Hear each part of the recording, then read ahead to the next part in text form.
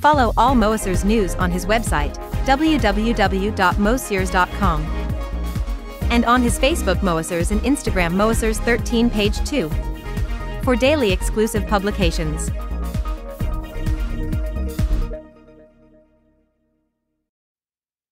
Hello and welcome on Moessieurs for this new video about ESP, and today let's see about the part level. So please, if you do not have seen my previous video about ESP for the installation and for the command level, please go and see them, because perhaps you will be a little bit loose if you start by this one. So shoot them in the good order, of course it will be better. If you do not know me, my name is Joel Borg. I work in partnership with Yamaha Europe France, and you can retrieve me every day on Facebook. It's called Moessieurs. Instagram, Moessieurs13. You have the website as a reference, www.moessieurs.com. And on this YouTube channel, of course, if you are not already a Moessieurs YouTube follower, please click on subscribe and click on the bell. Like that, you will be informed when I release a new video. So let's go and see ESP, and up, tada, it's here. And on the previous video we have seen the command level. Let's see about the parts, and we start with the AWM2, so you can select, of course, part 1 to 8 and 9 to 16. And here on part 1, command your ear part, you just select the part. Very easy to select. And here we see a lot of things. Interesting. We do not have a complete fully editor here, but we have a lot of things that you can do, some great things to edit your sounds. So you see it's AWM2, you can mute, you can make a solo if you need, of course. If you click here, you want to replace this part, or on the name, that's the same thing. And you do not have in the attribute, you do not have a selection for ANX, FMX, or AWM2, but you have all, and be sure you have all. I will not change it at this time. And we have this nice analog sweep sound here.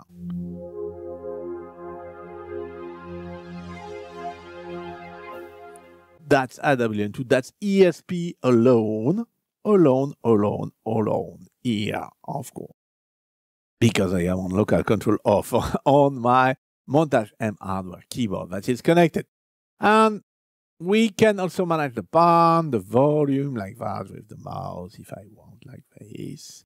And after here, for AWM2, we have some great things. We have the level of the element that we can have. Here I have just set some parts with 8 elements. You can set for each element the switch on, off, the pan, the filter type. So you have a lot of filter that you can set here. And if I come back to here, you have the cutoff, you have the EQ type with the low and the height when it's available, depend of the EQ you have. Of course, for this element, each element have an EQ. So this is not the EQ that we are going to see here for the part. This is the element individual EQ. You have the note limit, so you do not have things for the keyboard to change it, but you can change it by hand with the mouse here. And you cannot set the waveform and change the waveform in this teeny editor version that we have now. But here, just reading that is inside. So if you want to really create things through elements, you need to have the montage connected and start it through the montage and use the sync to change the things about that. So that's great for AWM2. And after that interact with AWM2, you have on the pitch, you have the note shift, plus or minus 24 semitones. Okay, you have the detune, you have the pitch bend upper and lower that interact with all elements here.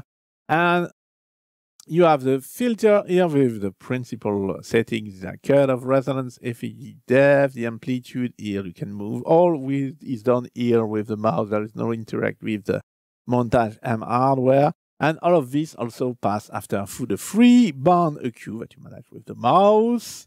of course. And after you go to the insertion FX, so like for the system FX we have seen on the command video, you can select the type, you can select the preset, the dry, wet, but you do not have all the settings that we have inside the Montage M hardware itself. And after you go to the Q band, a Q, and you can set what kind of a Q you want and what you are going to do.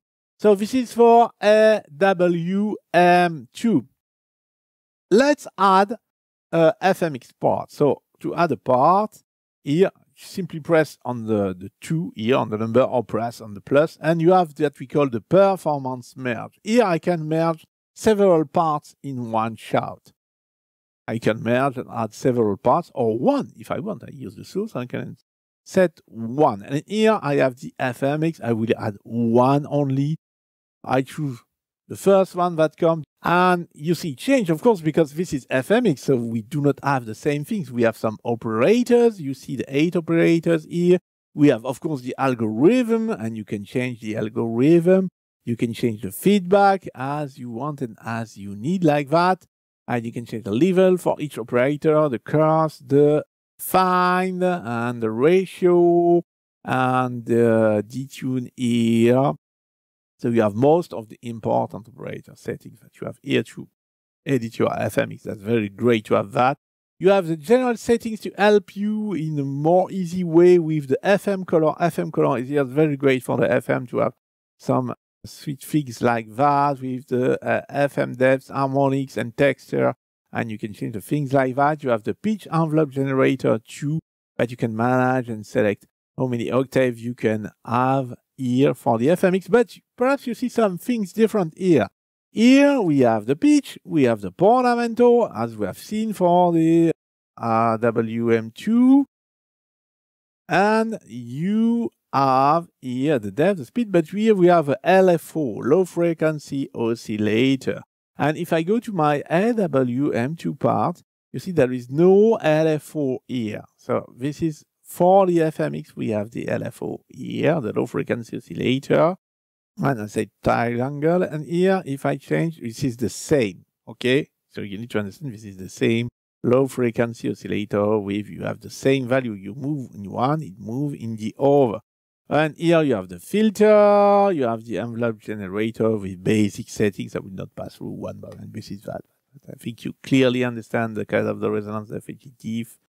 And that's the ID for the amplitude. We have the envelope generator that we can move with the mouse. So this is for the FM. Now let's add a ANX part as a single part. I can do like that. And I take the first one that comes. And you see some of the things here. Well, let's continue in that way. You see the pitch, and you see the portamento is here. No, the pitch is here, portamento is here. And we have a LFO here, low frequency oscillator. More easy for me to say like that. But here, see, this is different from here, and this is one of them, because we can change things, and it does not change here. And you have the envelope generator, and you have the filter here with the two filter types that you have in ANX, and all the settings for the envelope generator and the low frequency oscillator. Here, the things are the same.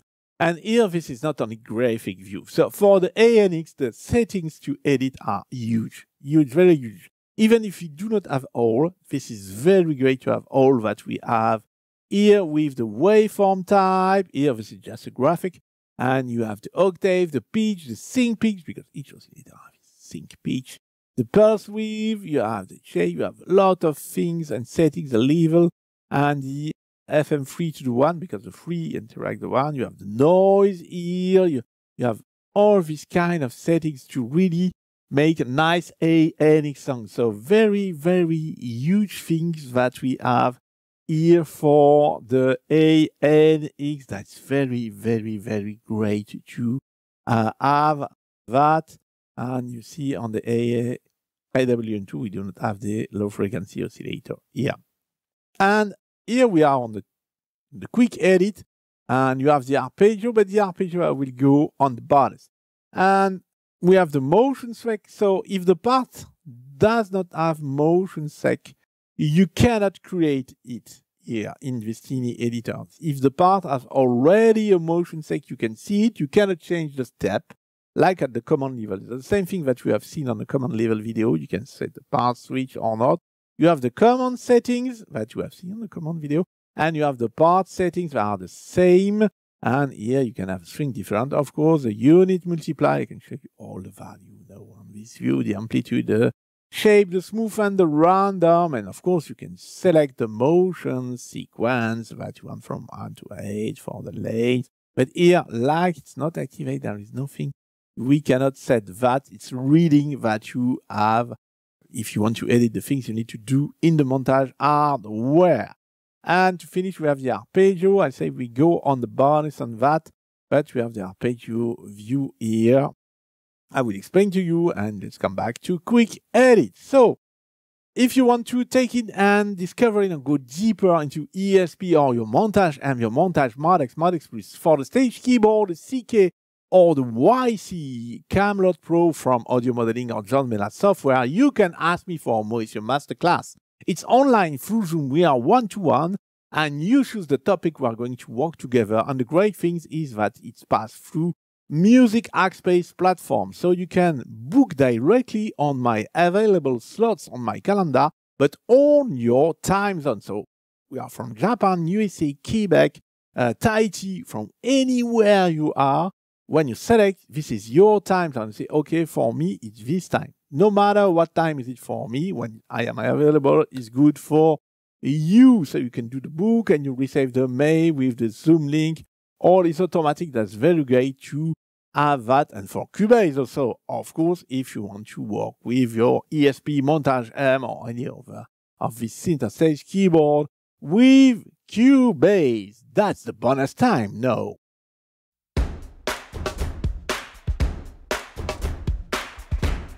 So let's come back to the arpeggio for the bonus, but not only for the arpeggio.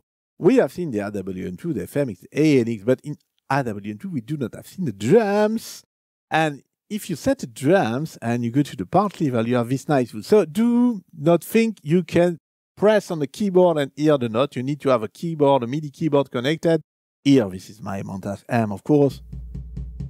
And here you have the tom floor, and here I can set the second tom. So you can see each of the 73 elements that you have that made a drum kit. You can activate an element like that. You have the name here. It pass or not through the insert A, B, or pass through, of course, and you can change the course. Oh, yeah.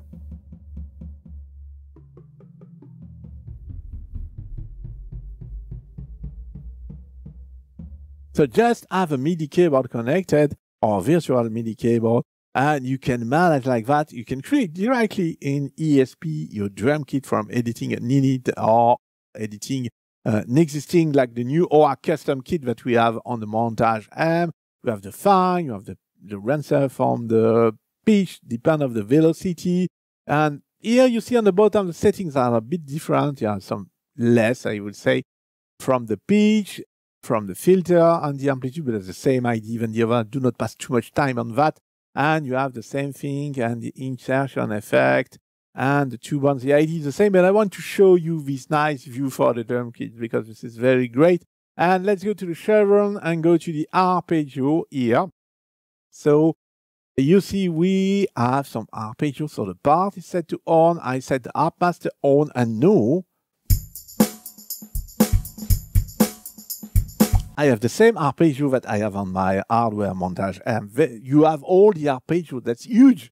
That's used to have that. You do not have the sync of the things like that on this teeny editor. We will have it on the full version, I think.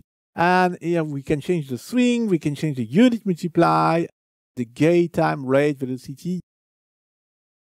You can change the variation if you want.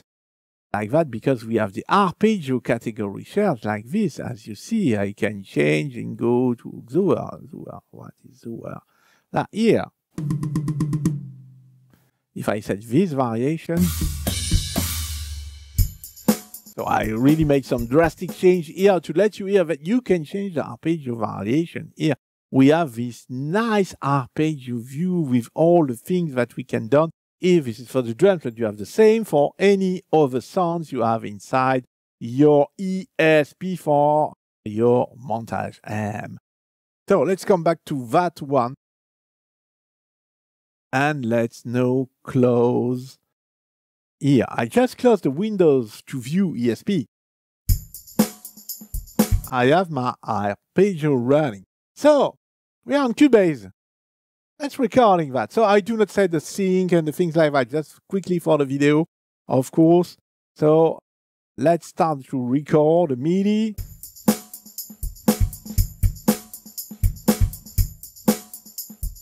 Here, this is the drum. I need only one note, but if I want to record one over, of course, it record all. To record all the notes you have, you double click here, and here, if I made a mistake, I can delete that. For the timing here, very easy for the drum. I can do this like that, very easy. So now I can just need to set play. So it's record with my arpeggio, but say, okay, I hear my arpeggio, but there is only one note record. Yes, there is only one note record, the note I play on my keyboard. And like the harp is set to on, it plays the arpeggio. But if I want to record in audio, does it record with the arpeggio or not? So here we do not need to record audio in real time. ESP is inside my Cubase. So I just need to do that recorder. So I let it in French because I have only these things to show to you. So render in place. Here it's in French, rendu sur place, render in place in English. I said the first option, and you see so quick it produces the audio file. And yes, we have all the arpeggio record. Even if it's one MIDI note record, you can simply edit it very easy and quick way. So I do not need my ESP now because I have render in place my audio. So let's hear it.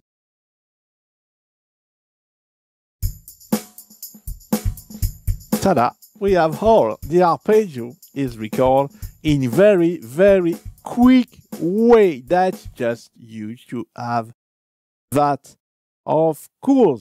That video ending, I hope you have liked it. I hope you have find it interesting. If yes, please click on the blue thumb. I remember to you, I record this video outside my office day work. This is not linked to the music in any way. So please, please, please, if you have liked the video, click on like. Thank you in advance. If you want to support the channel, you have bottom right of the video, the super thanks. Super thanks are the kind of donation from $2 to what you want.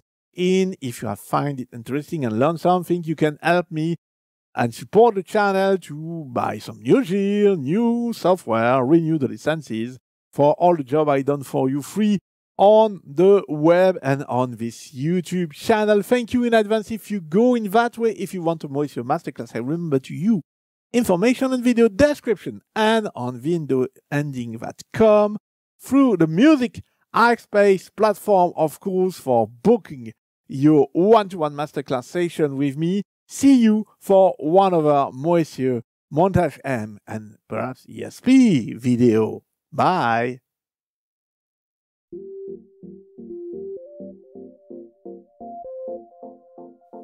Would you like to discover, learn, or improve your knowledge of your Yamaha synthesizer or stage keyboard?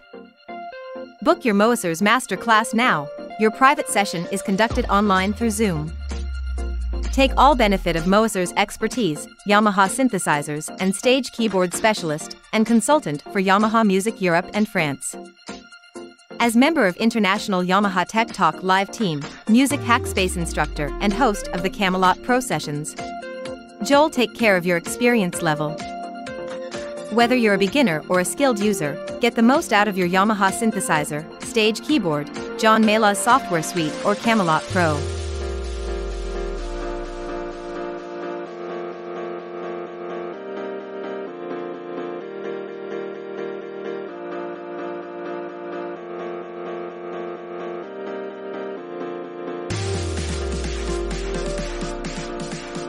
Book your session for your personal Moessieurs one-to-one session. It's available for users all over the world through Music Hackspace platform. It's easy. Select your date and time from the Moessieurs calendar available slots on your time zone.